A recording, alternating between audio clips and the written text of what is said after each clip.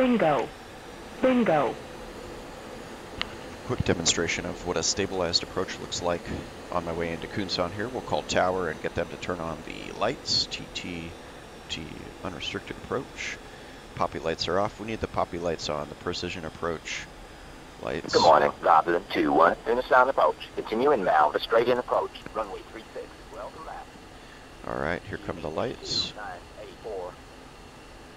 I'm going idle for a minute here. Slow down a little bit. I'll keep the power just above idle a little bit. Where's my lights? Uh-oh. There we go. Alright, for red, I am below glide slope. I need to fly level. I need to compensate right to get on course. I am left of course. Not going to bother contacting tower.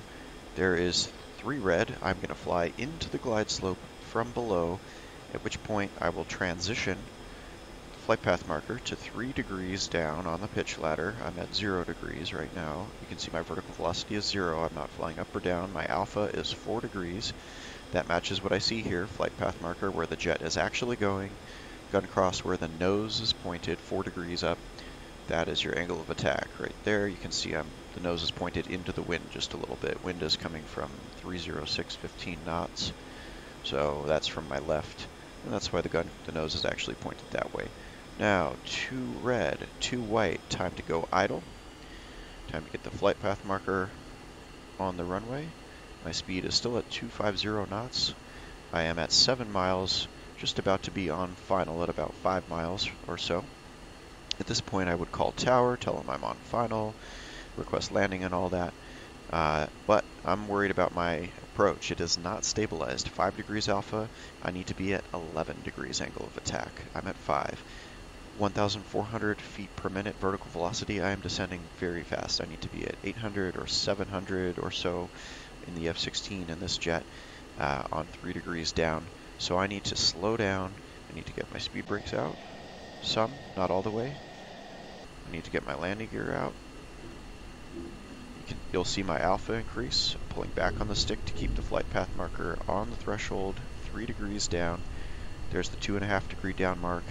I'm at 3 degrees down, back on the stick to get that staple for the landing gear to come up. And when it meets the flight path marker, I'm pouring on a little power. Okay, power's coming on. Now, look at my angle of attack, 11 degrees. That's where I want it, 10, 11 degrees.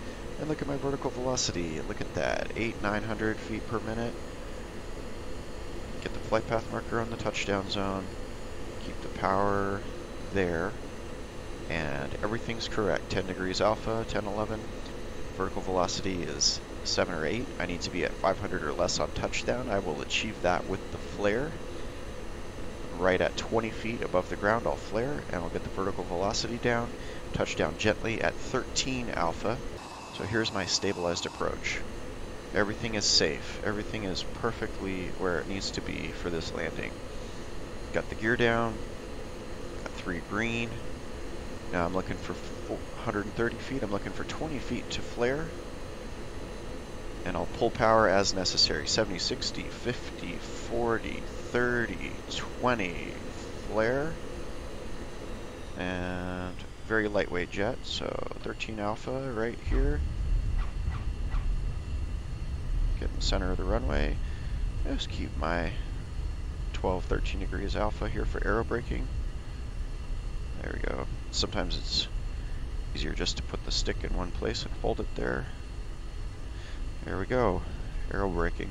So touchdown was definitely less than 500 feet per minute. It was very gentle. My alpha was correct, about 13 degrees. Had a little bounce. The jet was so light that I actually started to gain altitude after the flare maneuver. I shouldn't have flared quite so much, but pretty good landing overall.